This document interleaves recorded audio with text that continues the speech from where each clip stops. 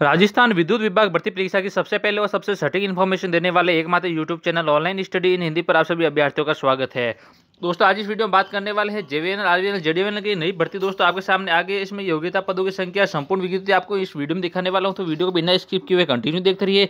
आगे भी दोस्तों आपको राजस्थान कांस्टेबल, पटवार और रीट भर्ती परीक्षा संबंधी संपूर्ण अपडेट आपको हमारे चैनल के माध्यम से टाइम टू टाइम दी जाएगी, तो चैनल को आप जरूर सब्सक्राइब कर लीजिएगा। तो दोस्तों अभी देखा जाए तो मात्र 14 घंटे पहले का ही एक ट्वीट आया हुआ है फेस्ट इंडिया न्यूज राजस्थान पे, जहां लिखा है बिजली कंपनी से बड़ी खबर है, जूनियर कमर्शियल असिस्टेंट 2 की घटी शैक्षणिक योग्यता, 12वीं पास अभ्यर्थी दे सकेंगे जूनियर कमर्शियल असिस्टेंट 2 की परीक्षा।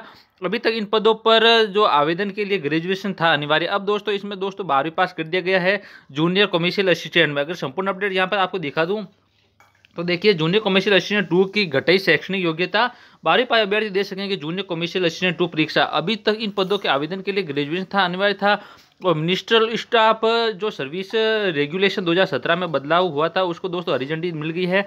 और जो आज तो देखा जाए तो कंपनी की कोऑर्डिनेशनल कमेटी ने दी इस बदलाव को हरी झंडी। सभी बिजली कंपनियां जल्द निकालेगी इस बारे में संशोधन विज्ञप्ति आदेश जो निकल जाएगा, अब इसके बारे में जल्दी। करीब दोस्तों देखा जाए तो 955 से अधिक यानी कि 1000 पदों पर दोस्तों भर्ती ये अभी प्रस्तावित है। जैसे ही इसकी ऑफिशियल नोटिफिकेशन आएगी हमारे चैनल के माध्यम से आपको इन्फॉर्मेशन दे दी जाएगी। चैनल को सब्सक्राइब नहीं करते तो जरूर सब्सक्राइब करके बेल बटन को प्रेस करके नोटिफिकेशन ऑन कर लीजिएगा।